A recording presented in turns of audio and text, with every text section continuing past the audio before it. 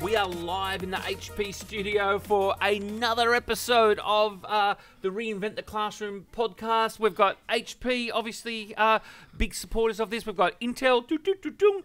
Rob, is your HyperX microphone ready to go? Super ready. Hasn't been ready. more ready. And we have today with us Kelly Hollis, live in person. Kelly, is your HyperX microphone there? It is. It's very impressive. I'm very excited. Fancy, isn't it?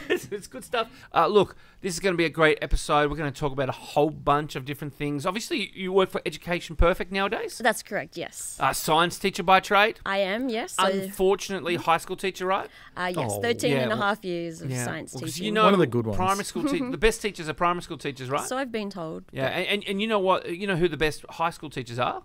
No. Former primary school teachers. But look, great to have you here, and let's dive in and have the chat. Sounds good to me.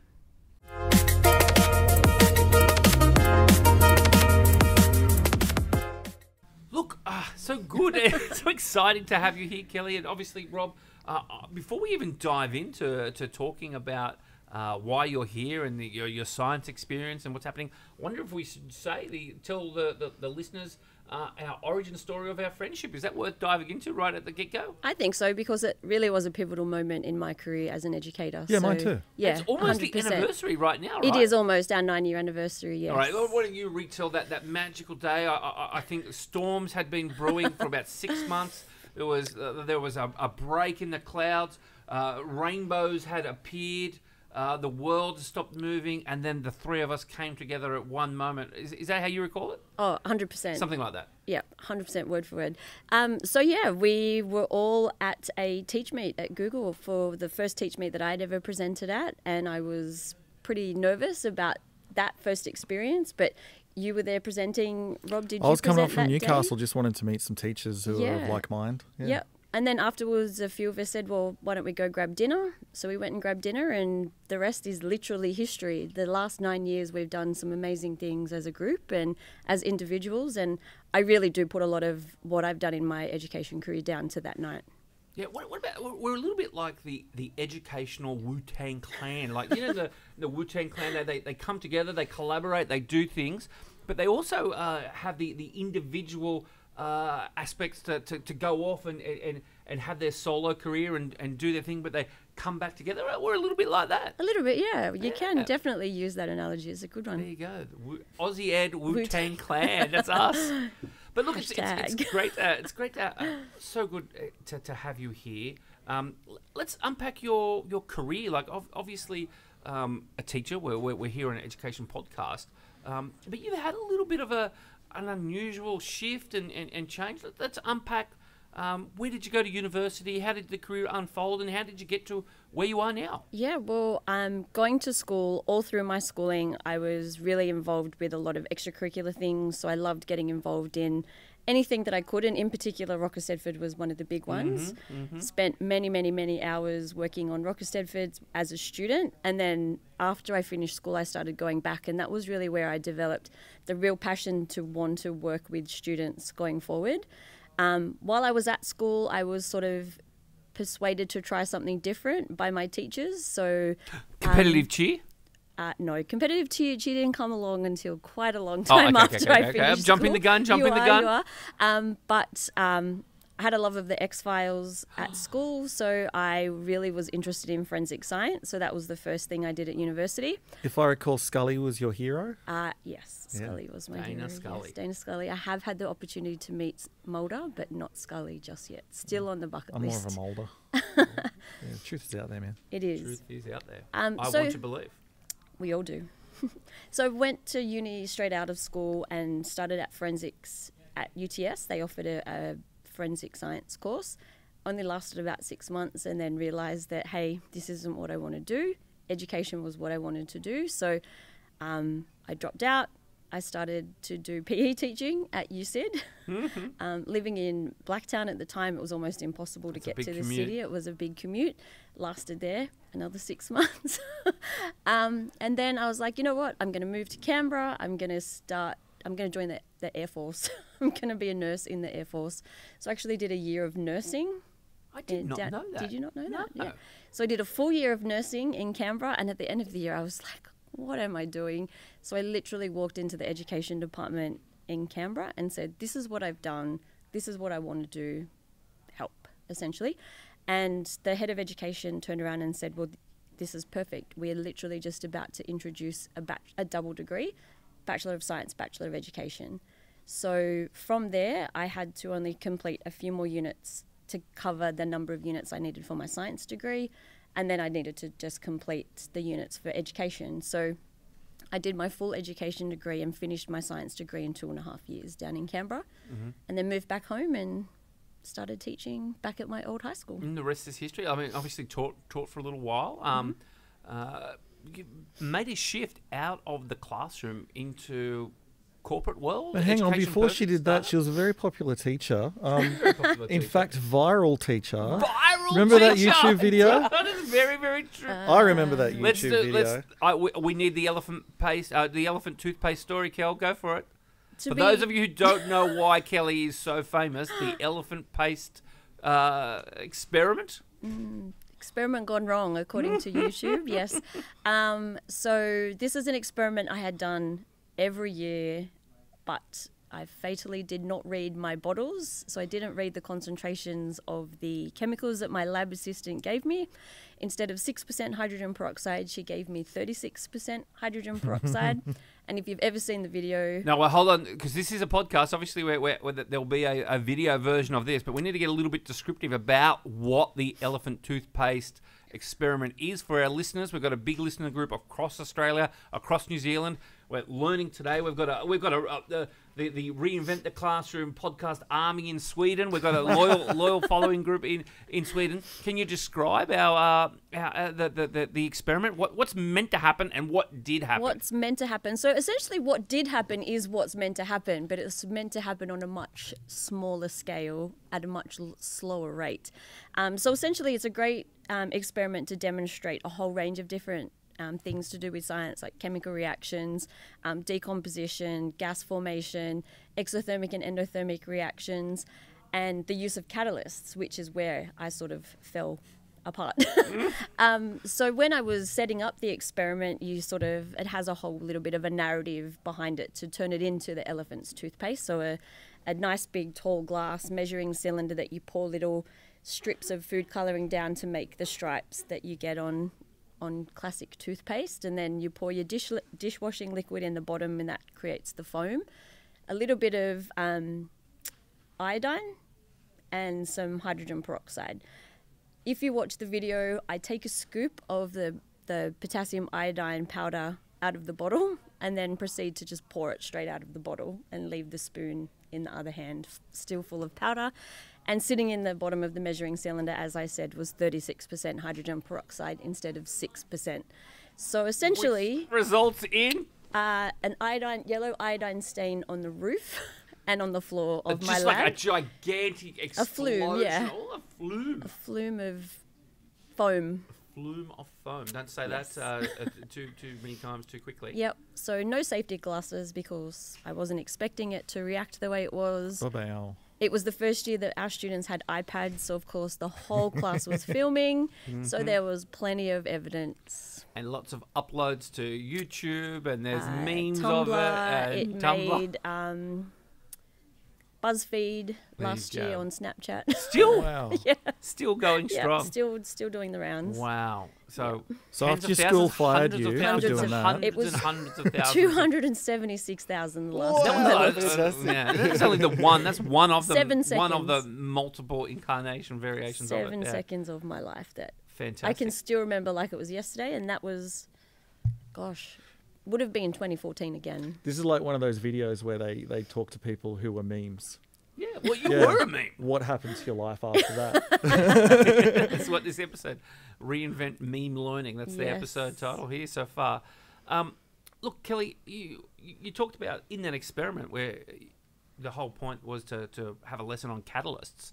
You hinted at the X-Files TV show being a bit of a catalyst. For our younger listeners, let's unpack X-Files and why was it so important to you? I don't know what it was that drew me to it, but I was actually talking about this today to a colleague. We have donuts where we just get paired randomly with other people in the company, and we just got started talking about our favourite TV shows, and it was that excitement of having to wait a week for an episode to drop, and the old days. back in the days where you would have to Ye sit oldie. in front of the TV and wait for your show to start and hit the record button. I actually found, as we were moving into our house, my box in the garage of all my old, literally VHSs from the TV of all the old X-Files episodes.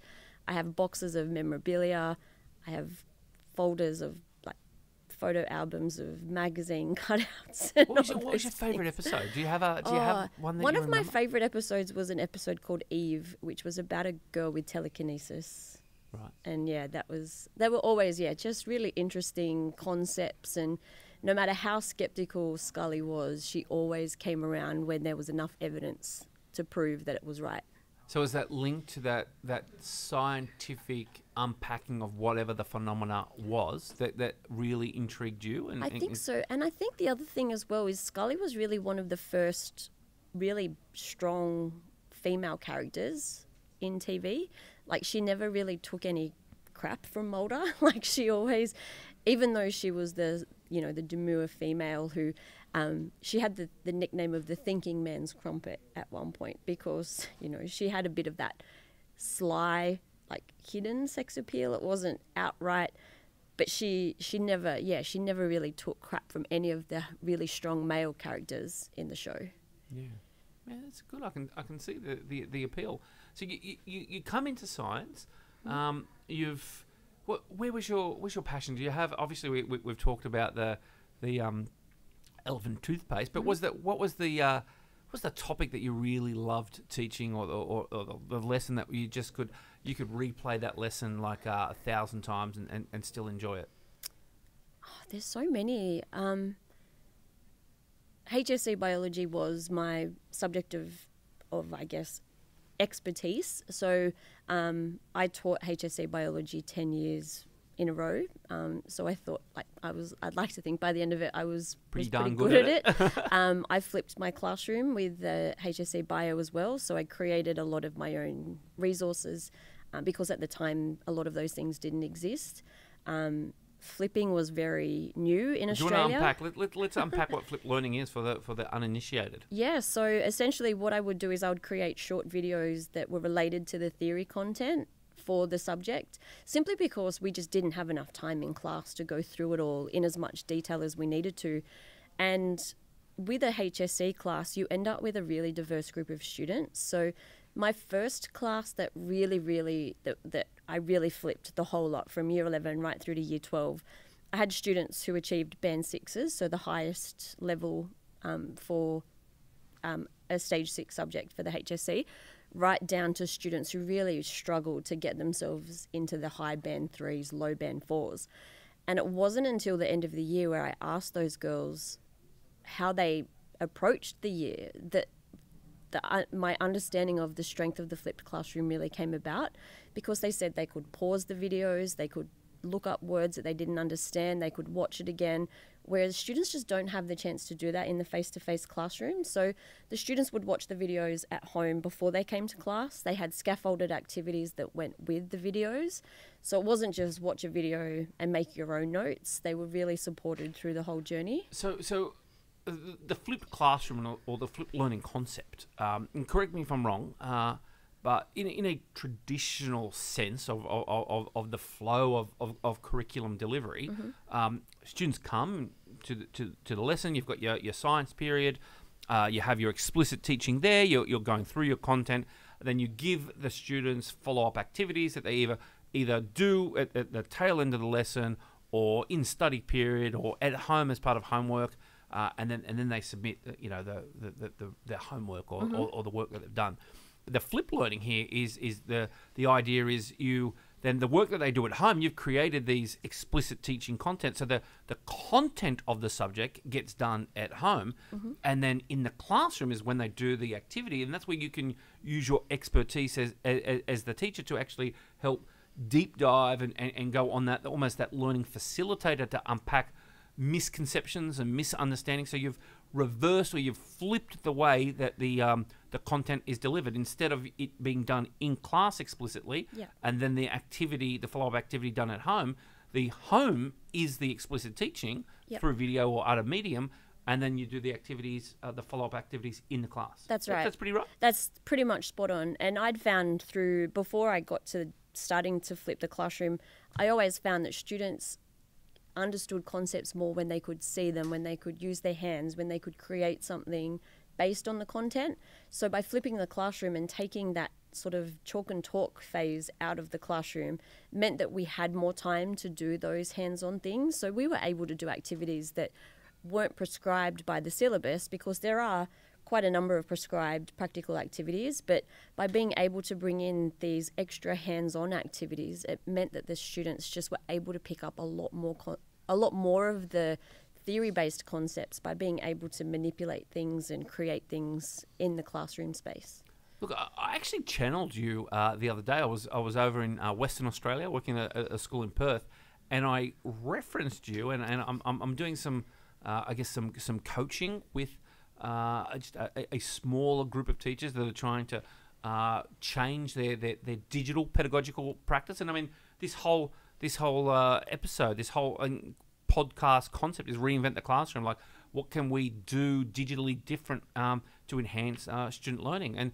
And I used you as an example, and you said, like, you were very experienced with a biology classroom, HSC biology, like our final year in this state in New South Wales. So our final year exams in biology, which is a very content-heavy subject, but you made a video for every single bullet point, dot point of the syllabus. So in effect, your students were able to have a video backlog or back catalogue of every single teaching point that was going to then be assessed or potentially assessed in their final examinations. And that's a game changer, because suddenly students who can't study or review content in a traditional sense suddenly have a whole other way of going through their study and enriching their learning. And some of my videos have over 2,000 or 3,000 views, and there's no way in the time I taught biology I taught 2,000 to 3,000 students.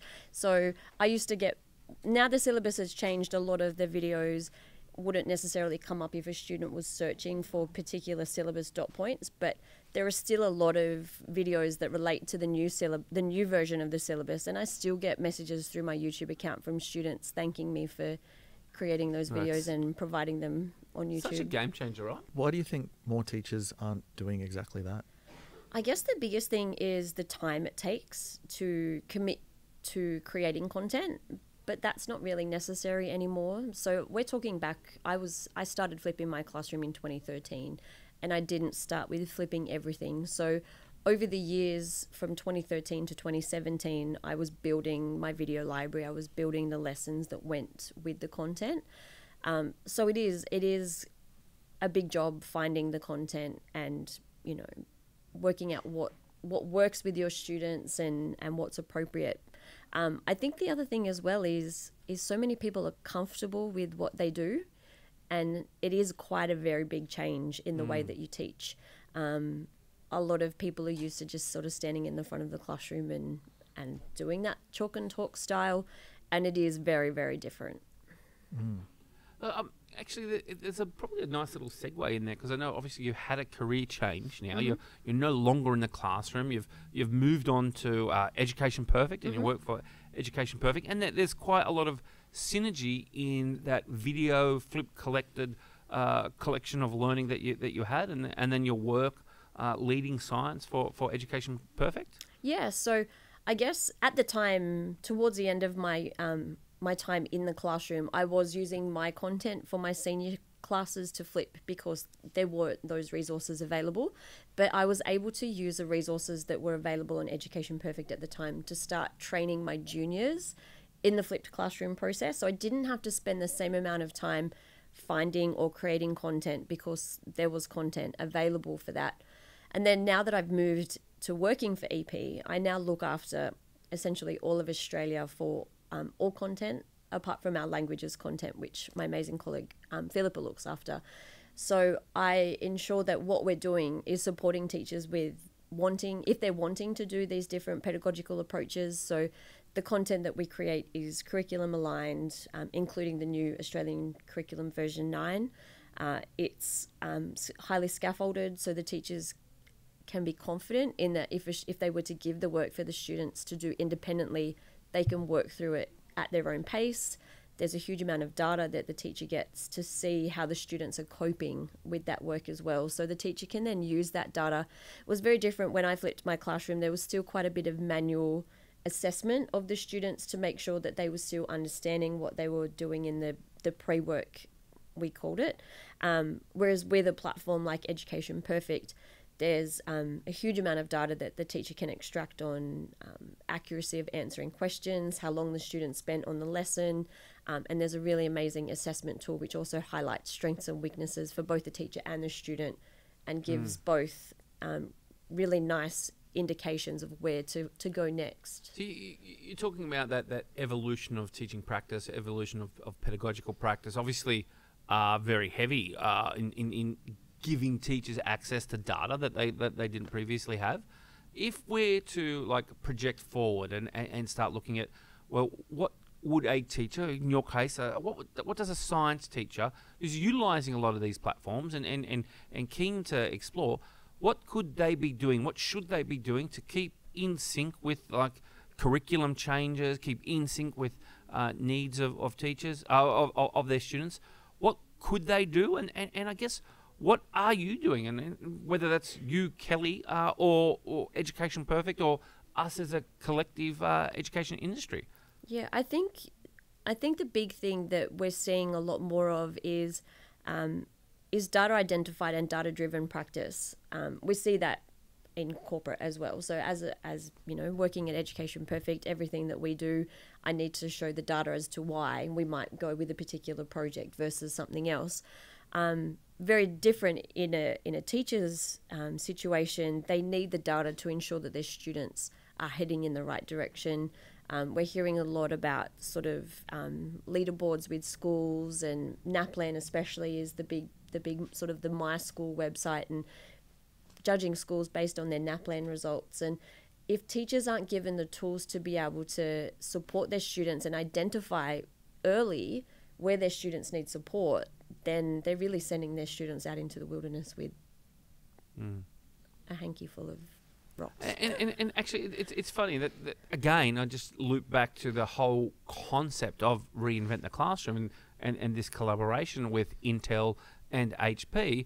It really is, how do we collect data? How do we measure impact? But how do we let that data guide us to improve the learning outcomes that students receive? And technology can be a very, very powerful tool at enhancing accessibility for students with different learning needs, being able to push and challenge students at their point of need and advance them and find the students who maybe have a misunderstanding or not getting something, and not leaving it too late. And I guess that's what you say when you talk about the My School data or the NAPLAN data.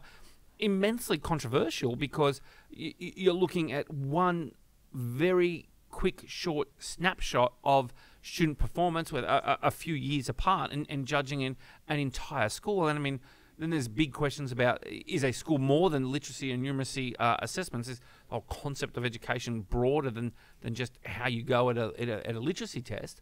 But beyond that, like, it's already, when a child gets that sort of score, you're no longer actually able to help them. That's at the ending of the process. That's right. So getting that data early in that cycle of learning allows the teacher to learn what the student does and does not understand, and then intervene where appropriately. 100%. And I think that's where teachers can really leverage the power of technology, whether it's a tool like EP or whether it's any other tool that allows a teacher to input student performance and be able to track that over time, be able to identify those areas of weakness and those areas of strength, as you said. So we can be not only looking at bringing up the students who are lagging a little bit behind up with the rest of them, but also not forgetting those kids who need that little bit more push in order to really show their true potential. Because sometimes in a classroom of 30 kids, you can have as I mentioned with my biology class, that was just a very small sample size. That was only a group of 18 girls, but still within that group, I had such a diverse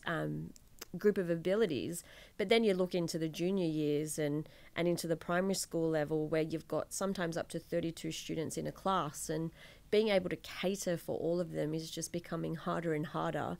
And the record keeping is becoming more and more demanding on teachers' time. And being able to leverage a tool like EP, or, as I said, any other tool that allows teachers to carry out regular formative assessment and track that data, is just going to take that extra pressure off the teacher to be able to then come back to that, what we were talking about before with the flipped classroom, and be able to put time into those fun things that get the kids excited and engaged and wanting them to come to your class. Having the right tool and leveraging the right tool is just so valuable.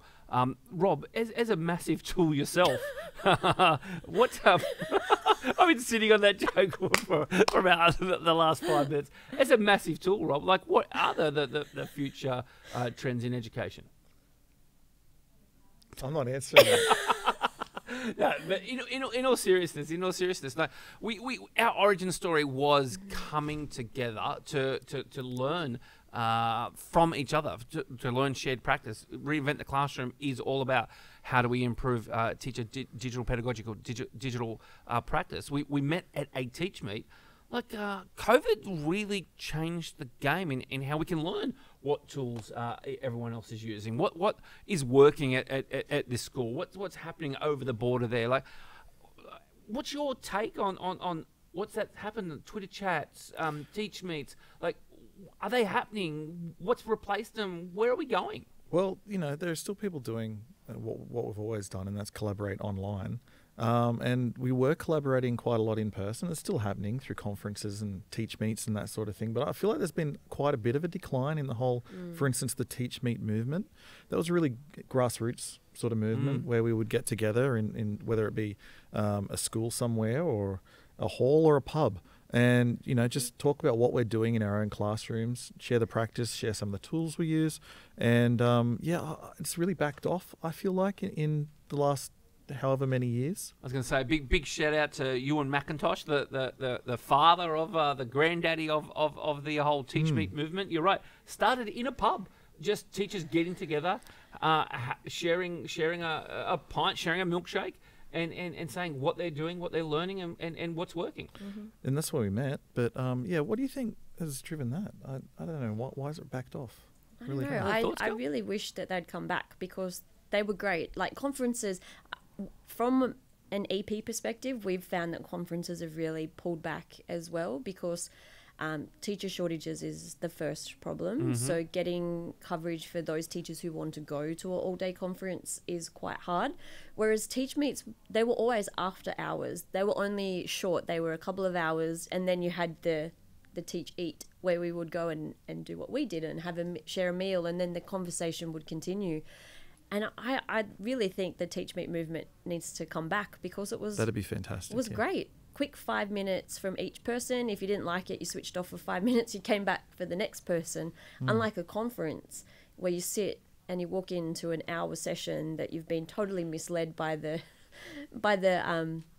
abstract for the presentation, and you're stuck there for an hour. Yeah. How about, look, we are in a mecca of technological revolution here at the HP office. What about, I can see Joel over at the far side. Joel, what do you reckon?